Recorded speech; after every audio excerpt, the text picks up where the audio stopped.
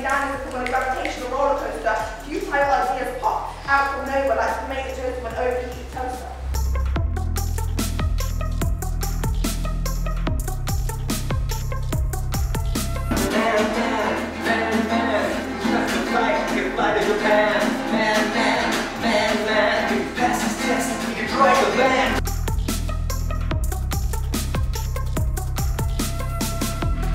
Today I came along to the art thingy-majiggy.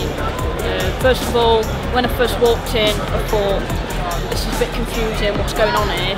But as I got into it, it started to get a bit more interesting, and then at the end I had a good time because it was a very funny experience and I had a good time.